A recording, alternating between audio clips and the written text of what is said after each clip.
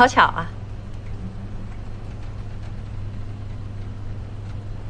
你这款表我特别喜欢，一直想买来着。不过专卖店说要到瑞士去定制，要等很长时间。还好吧，2个多月。啊？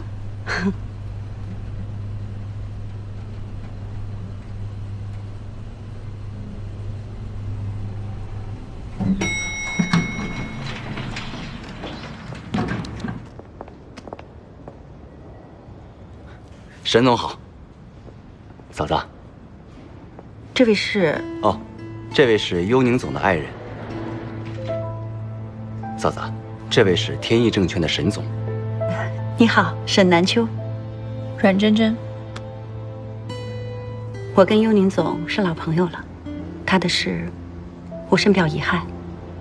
你还请节哀顺变。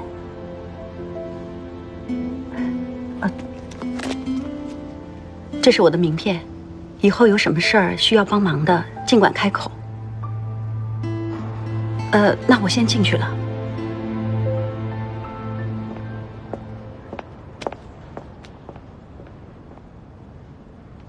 嫂子，沈主任正等着呢，我们也过去吧。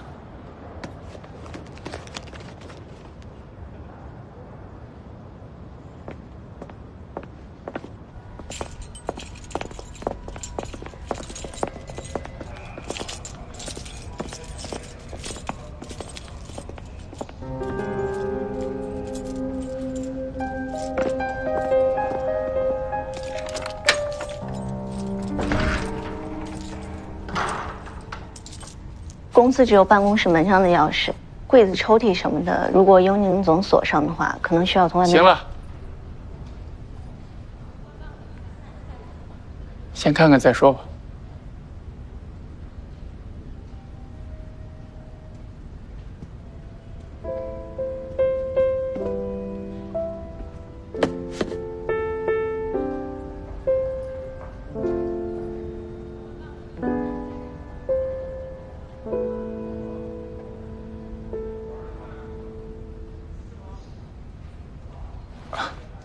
许太太，我还有其他的工作需要出去一趟，这样，我找个人在这陪着你，可以吧？我陪着吧。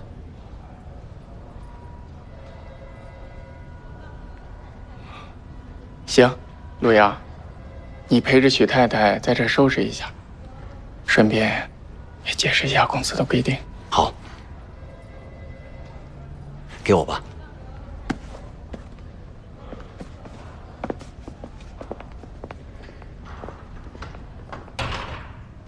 嫂子，许哥的个人物品呢，您尽管可以拿走，但是笔记本、信件之类的，就得先经过公司审查，确定无关公司业务之后，才能把它交给你。这一点希望您能理解。我明白。这2个柜子呢，基本都是公司的客户资料，许哥的个人物品都是在办公桌附近，您自己收拾，我帮您整理一下其他的。箱子给您。哎。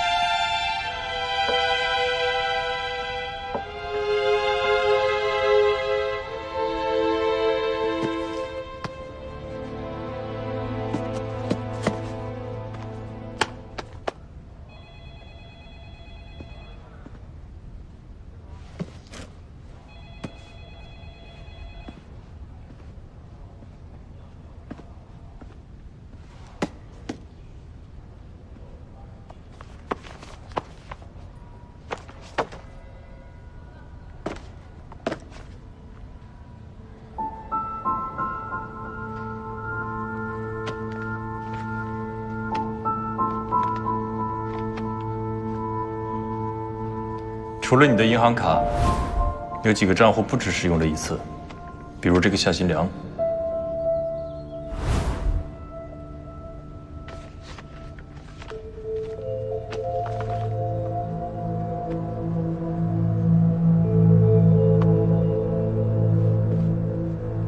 嫂子，这是公司的客户资料，你得把它给我。好。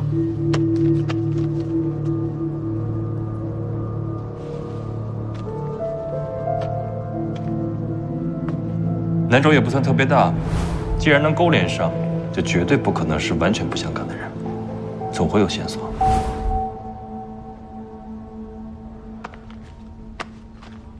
对了，陆阳啊，小玉她上班的地儿离这儿远吗？小玉，石生玉吧？她在客服部，不远。那就麻烦你跑一趟了，帮我把身份证给她。你们这儿管得严，我就不过去了。这是……哦，有件事需要他们家尤刚帮我办一下，需要我的身份证，正好让小玉捎给他。哦，行。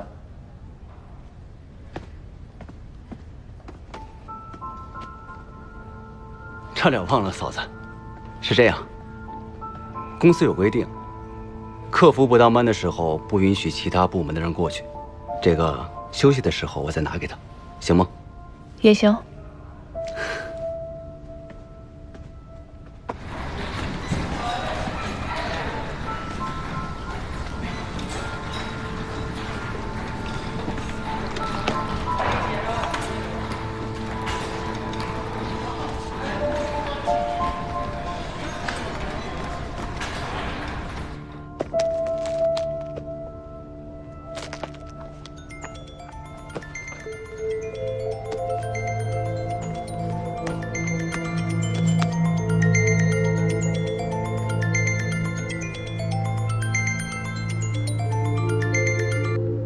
喂，高律师。你好，有空吗？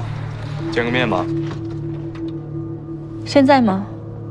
对，我现在有空。抱歉，我现在有事儿。你去许茹芸的办公室收拾东西了？昨天你接电话的时候，我听到了。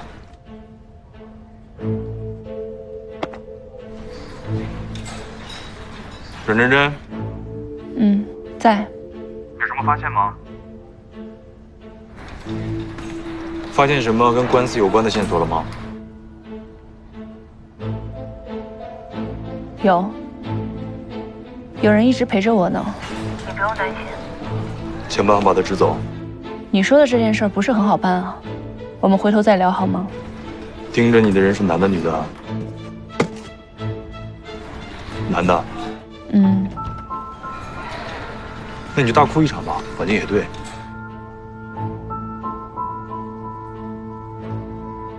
好，我知道了。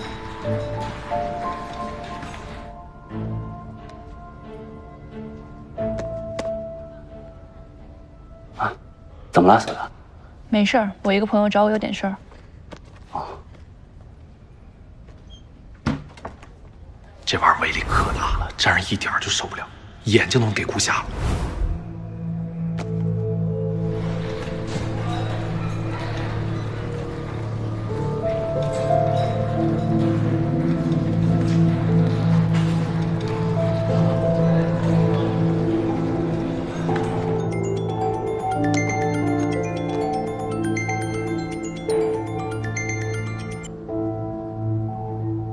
喂，还有什么事儿吗？提醒你一下，公司的资料属于商业机密，就算你真发现什么了，也别往外拿，很有可能触犯法律。我知道了。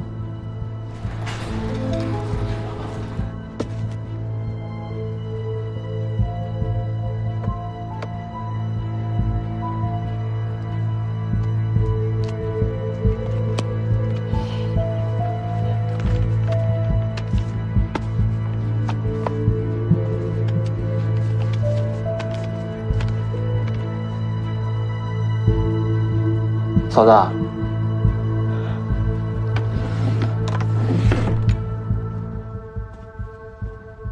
您看这个，许哥书里夹着的。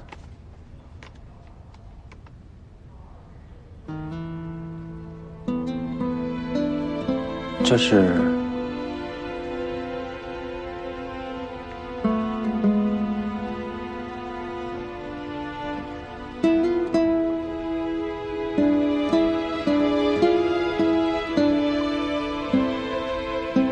我们小时候的照片。我说怎么看着真不像你们俩呢？你们还是同学啊？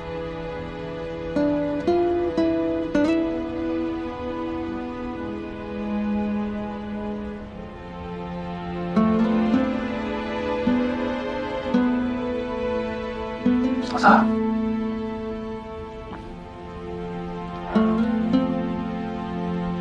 我想一个人待一会儿，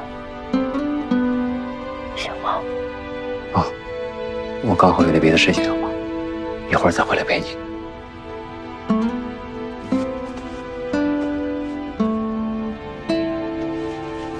谢谢啊。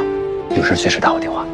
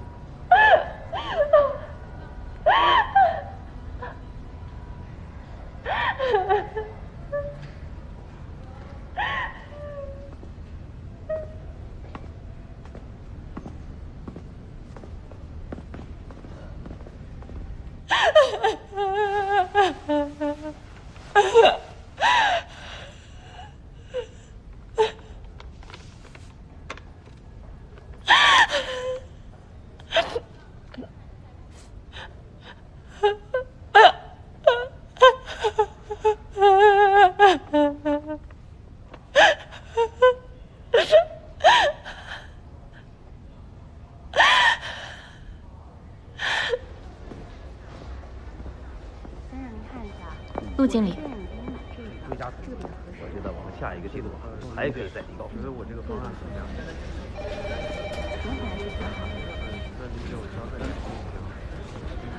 这个单子我再跟你核准完。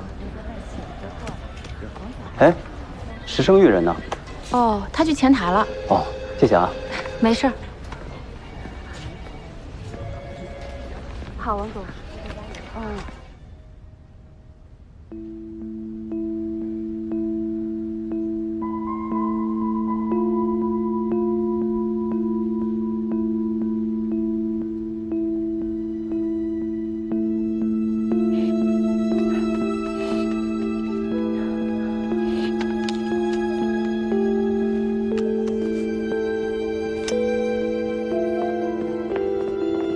陆经理。哦，好的。石生玉。哎，陆哥。哎，给你这个。嗯，你稍等。你嫂子让我给你的。我嫂子让你给我的。这又是阿刚给他办什么事儿啊？这闲事也是没完没了，什么事儿都使唤阿刚。这早上刚叫过去给他撬锁，哼，不知道这会儿又让他办什么事儿呢。你是说他们早上刚见过？可不是嘛。哎，行，那你先忙，我先回了。行，陆哥。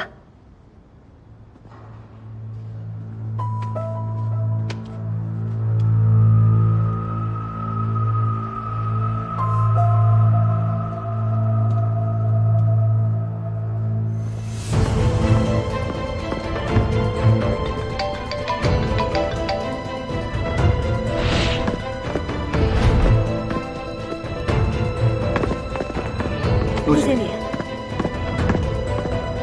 我找到了一家和夏新亮名字同音的工厂，不知道有没有用。还真有线索。那你看看企业营运执照，上面的法人是谁？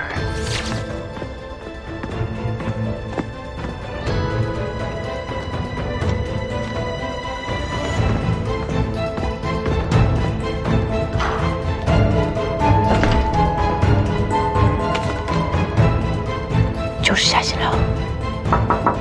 嫂子，嫂子，嫂子，嫂子，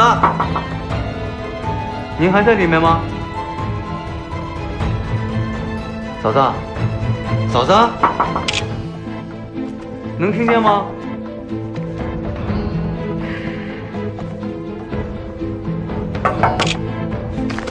嫂子，您把门打开。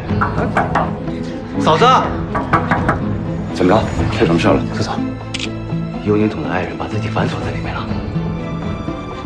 快把门弄开，别再想不开出什么事了。徐太太，您把门打开。徐太，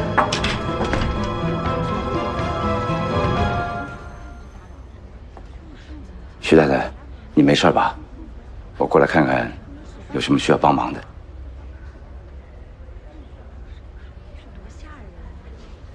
不用，谢谢。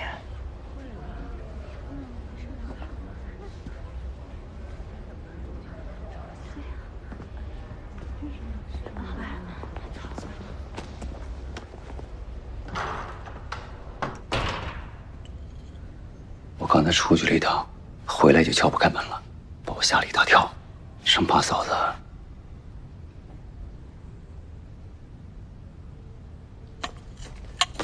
我刚才看到照片，有点没控制住自己的情绪，生怕别人看到我笑话。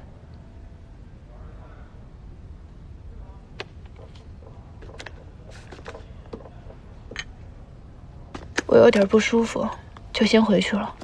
陆阳，东西你看着帮我收拾收拾，回头我再过来拿。行，你放心。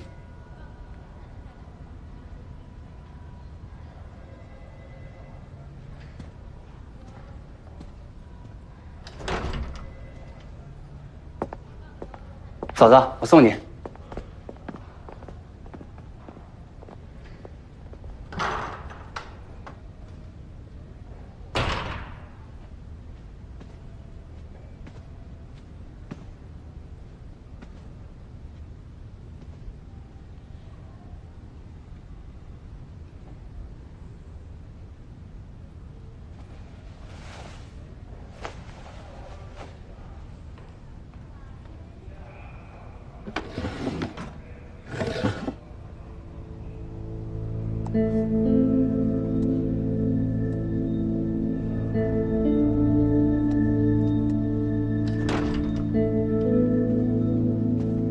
小宋，他哪来的？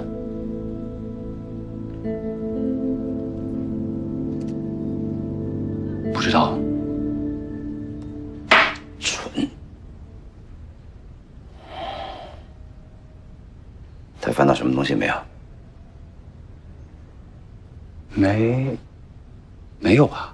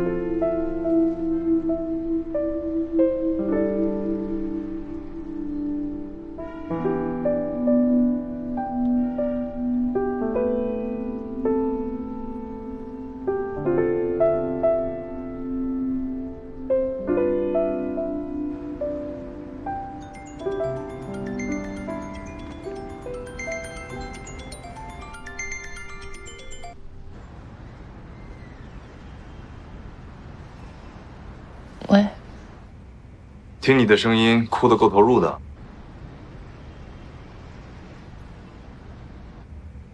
没惹麻烦吧？没有，已经出来了。说说吧，查到什么线索了？只发现了夏新良，下次见面再说吧。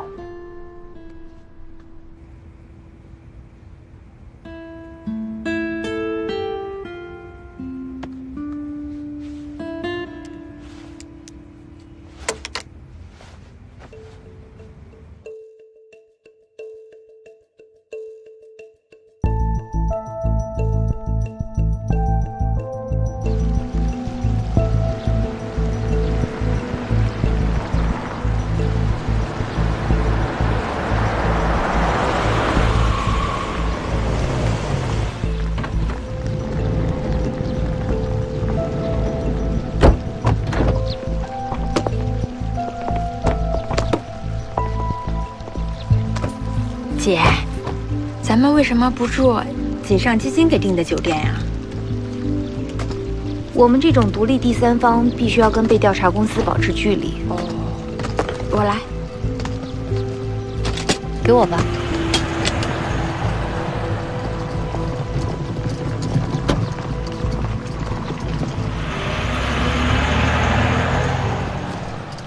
你没有早餐吗？我好久没到。谢谢啊，您拿好。你好，您好。端午节。好的。办好了。徐总，嗯，房间已经订好了。行，你看着安排吧。好。各位先休息一下，饭已经准备好了，到时候过来接你们。不用了，我们自己有安排。那怎么能行呢？不管怎么说，这地主之谊还是要尽的嘛。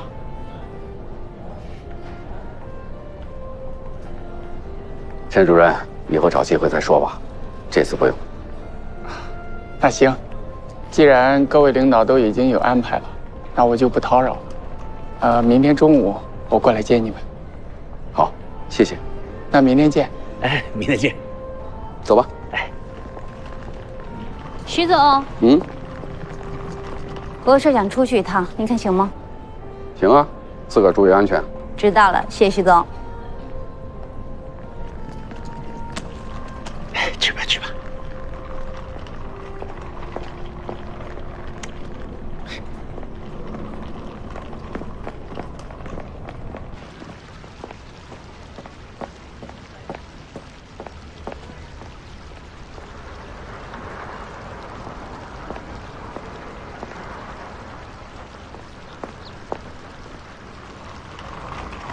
高绿。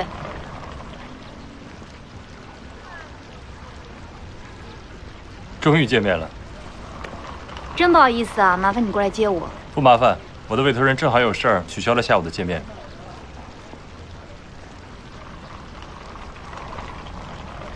怎么了？认不出来了？真认不出来，你这变化也太大了。不是我的变化大，是你们当时没人在意那个胖子，所以自然记不住我的长相。胖子果然是个潜力股哈。上车吧。嗯。谢谢。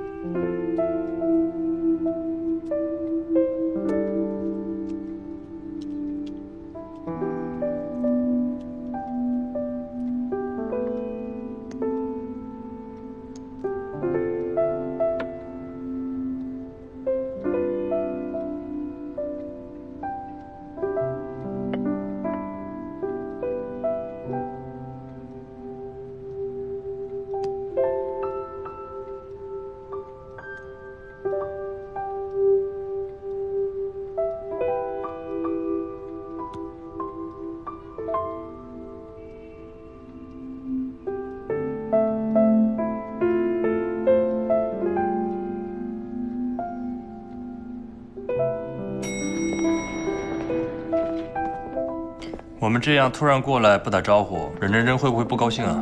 不会，他看着冷，其实特好相处。蛋糕给我，你来按门铃。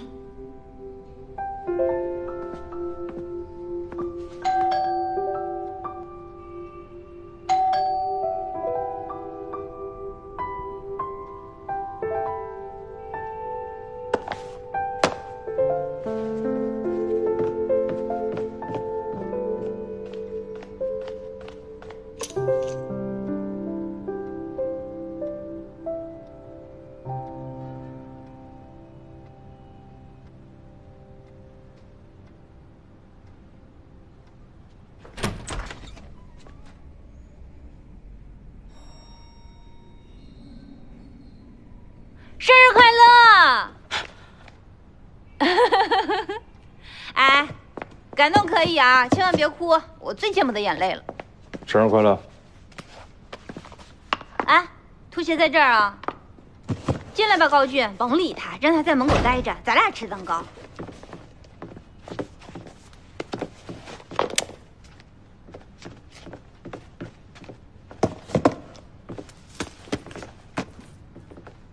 今天先吃高大律师买的蛋糕，好不好？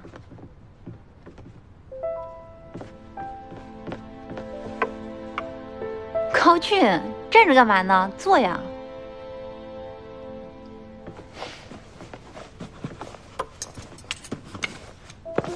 真真，过来帮忙。等一会儿啊。坐呀。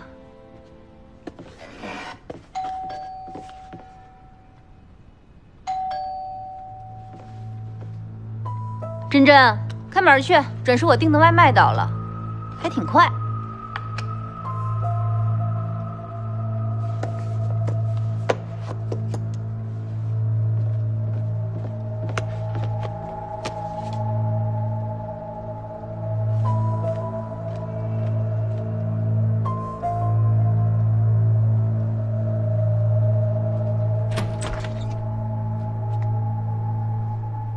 你好，请问您是阮真真女士吗？是。许攸宁先生祝您生日快乐。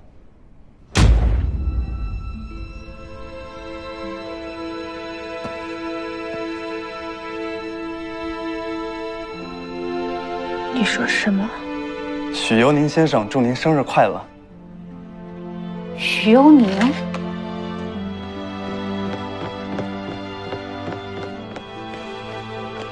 你刚刚说谁送的？许攸宁先生预定的，要求今天晚上送给阮真真女士。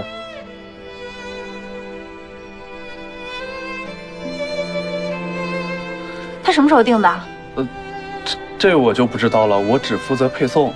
你哪家公司的？您稍等一下，我问一下同事啊。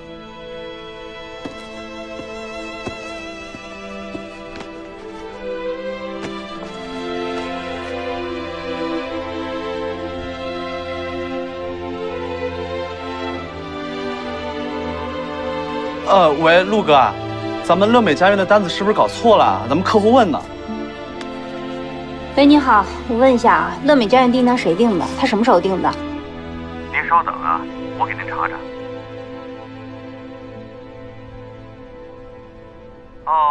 是许攸宁许先生订的，时间是1月22号，让2月18号这天晚上送过去。哦，这样啊。行了，谢谢你啊，走吧。好的，再见。再见。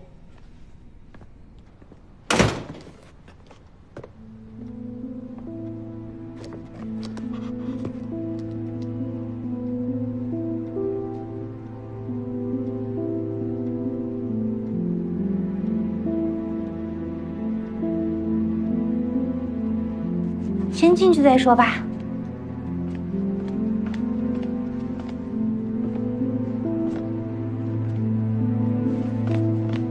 好了好了，这礼物也收了，咱们赶紧吃蛋糕吧，我快饿死了。慢点。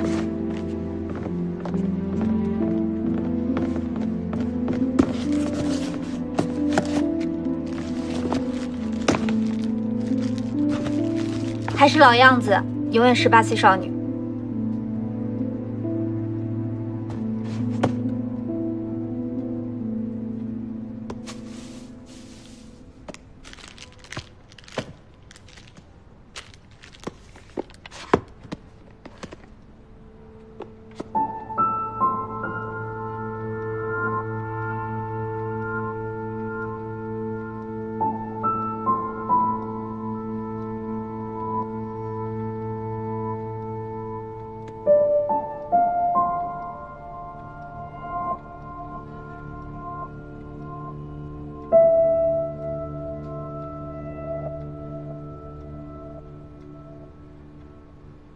款式不错嘛，眼光还行。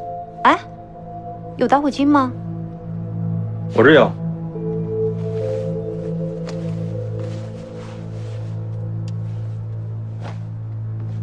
谢谢。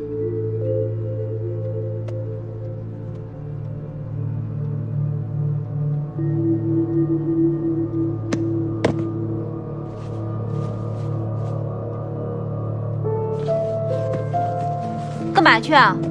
我收拾一下。快点出来啊！出来吹蜡烛。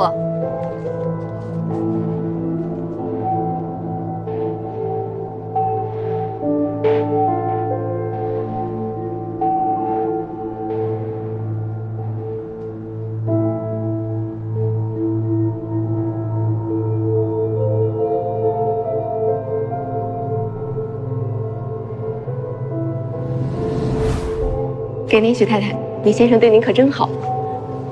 谢谢。许攸宁先生，祝您生日快乐！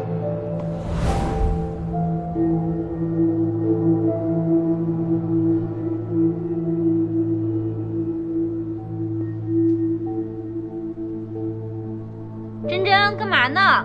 快点啊！马上。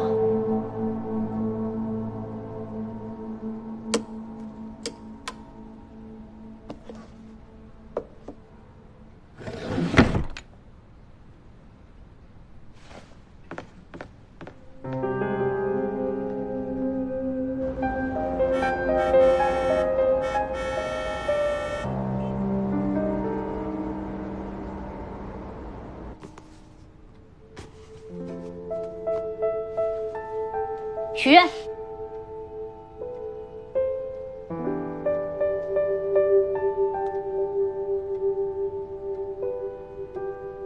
使劲吹，一口气。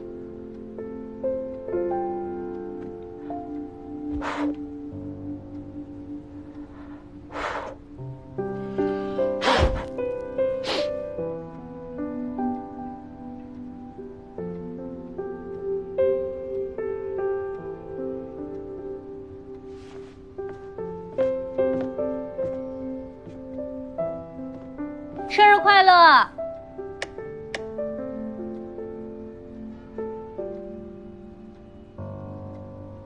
生日快乐！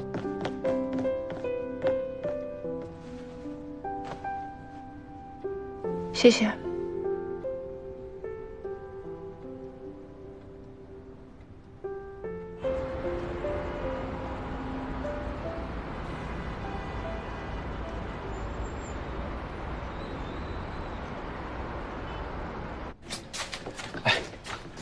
来，老婆，洗脚啦，把裤子卷上啊。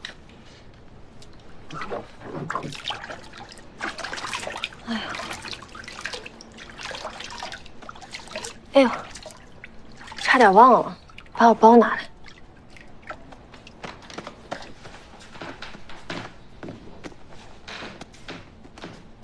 拿包干什么呀？哎，嫂子又让你干什么事儿啊？啊，帮他撬俩车锁。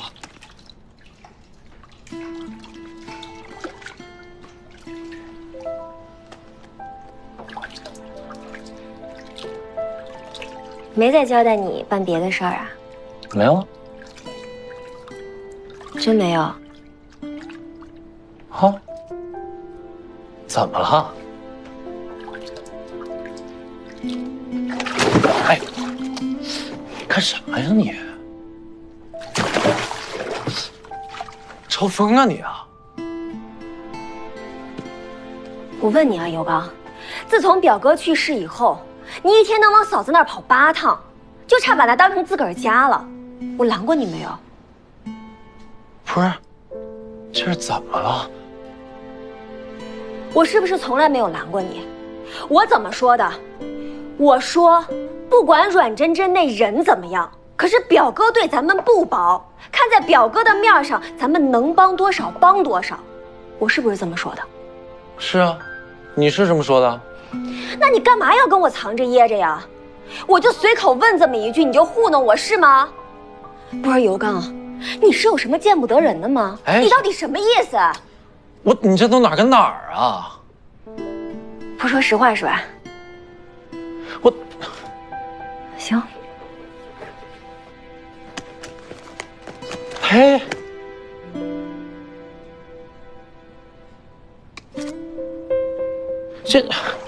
这不，哎，你慢着点，你别滑了。哎，滚！哎，小玉，不是你这怎么？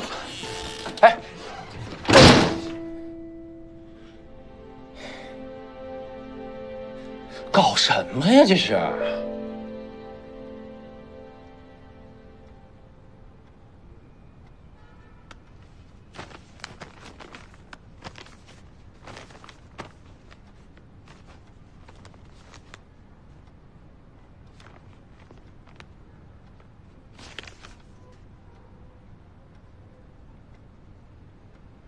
真真，哎，精力集中点啊，吓人呢。接着发呆吧啊，咱俩聊。同名同姓，还是在许攸宁办公室里发现的，所以基本上可以断定是同一个人。其中许攸宁的一大笔借款就是打到他的账户上。应该是吧。这个人呢，在几个借款协议上都有出现，前前后后以货款的名义打过去，大概有1300万。如果能把这个人找出来问一问，许攸宁借钱的事儿就基本上能搞明白了。你问过那几个债权人吗？他们都不认识这个夏新良。那怎么查呀？在网上找到的企业联系电话打过去一直没人接，问谁谁又不认识。哎，对了，你能不能向法院打听一下这个夏新良的联系方式呢？他又不是案件当事人，而是许攸宁把那些原告的钱弄过来，再把钱打出去的接收方，法院怎么会有他的联系方式啊？那这么说，只能我们自己去找。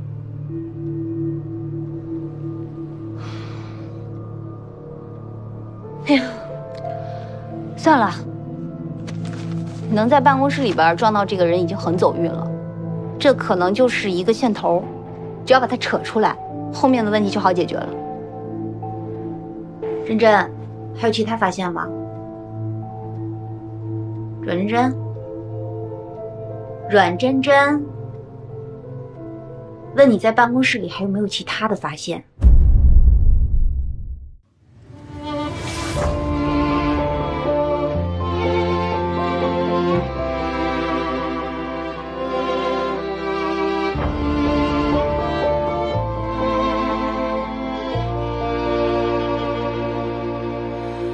睁开眼，不愿醒，你出现的梦境像流星，抓不住若即若离的身影。明知道是心境，任冰冷谎言冻结心情，当作你慷慨无私的叮咛。我拼命去证明，牵手就是回应，痛过后才惊醒，甜蜜只是曾经，故事的结局覆盖你，原谅我的任性，泪从来不会去伪装冷静。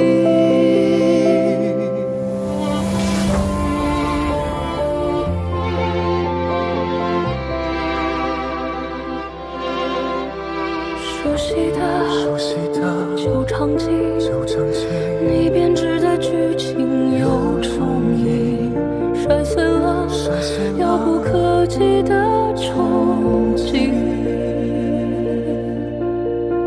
脑海中转不停，为你放弃了所谓公平，拼凑出支离破碎的坚定。